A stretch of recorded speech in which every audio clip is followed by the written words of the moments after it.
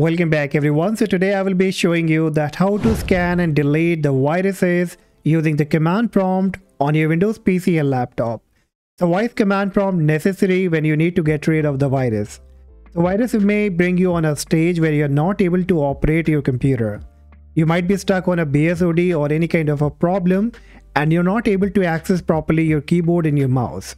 So let's say you are stuck on a repair loop, or you are stuck on any kind of a blue screen or any kind of notification.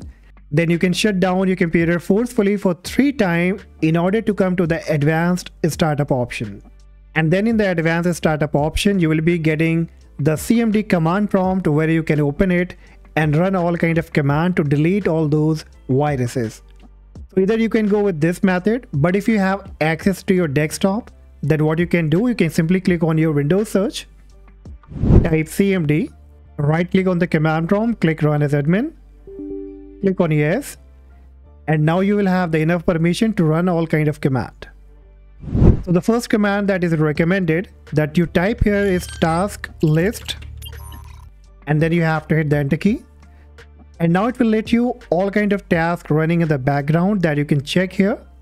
And then you have to properly look and scan all these applications by the extension .exe, and whichever you feel suspicious, you don't identify, you just need to close it.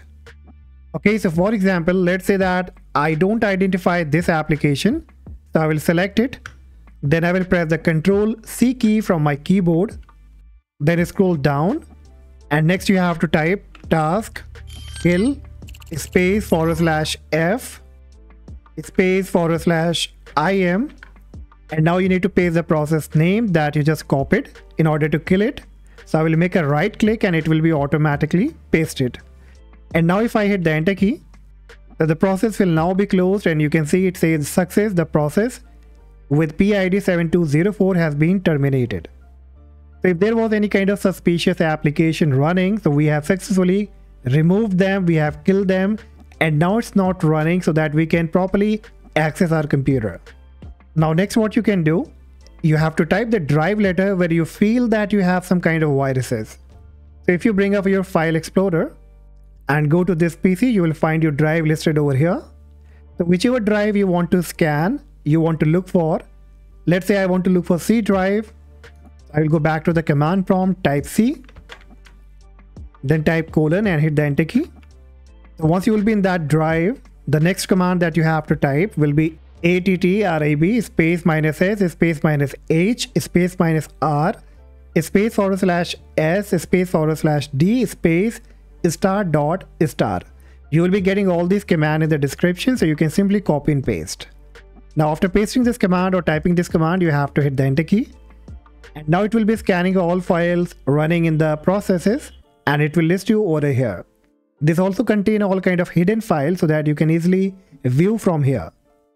So once the command is completed, next you have to type dir, again hit the enter key, and now again from here you have to look for a file that seems to be suspicious.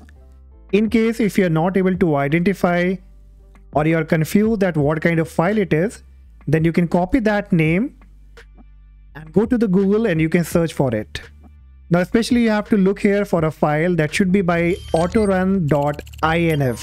So look here in the list, and if you find any process, any application by the name autorun.inf, then you will have to copy it.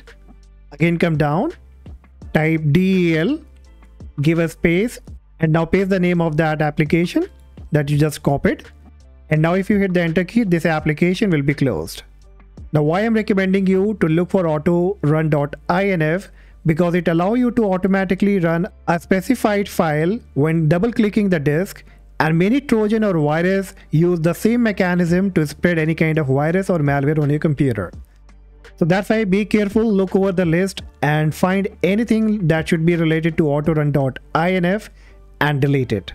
And now the next command that you have to type will be msconfig, and now if you hit the enter key, so this will bring up the system configuration through your command prompt. Now here what you have to do, you need to click on the startup and then click on open task manager, and look here for any kind of suspicious application that you don't identify, and just make sure that the status has been disabled for that. So let's say if there is an application that you don't trust or feel suspicious, then make a right click on it and choose disable. Because many of the hackers or these kind of people, they put some kind of Trojan or malware that goes in the startup folder, and whenever you start your computer or restart your computer, it automatically run it. So we don't want that after clearing all the virus, it should automatically come up again. Okay, so it's necessary that you should also disable it from the startup application. Once you are done, come back to the system configuration, click on the boot option, and if you want to just run any kind of a scan and want to run the computer in the safe mode, then you can also do it from here. So from the boot option, you can check the safe boot option and then click on network so that you can access the internet connection. Then click on apply OK and restart the computer, and it will be coming up in the safe mode. And now finally, I would also recommend you that you should run all kind of a scan provided by Windows Security. And for that, you have to type a command that will be start space Windows Defender, then give a colon. And now if you hit the enter key, it will automatically bring up your Windows Security. Now I know that you can manually open this security from the setting as well, but as I said, in case if you are not able to access your Windows machine graphically, then at least you can access and bring up the security through the command prompt. So once you come up here, you have to click on virus and threat protection, and then you can click on quick scan, and it will be scanning for any kind of Trojan, virus or infection on your computer. Okay guys, so these are the most useful command of command prompt that will be helping you to scan and delete and remove any kind of virus from your computer so that you can quickly fix it, especially when you are not able to access the graphical interface of your Windows machine. And that's all guys for today. Hopefully you found this video helpful, and if yes, do not forget to like and subscribe, and I see you in the next video. Bye bye.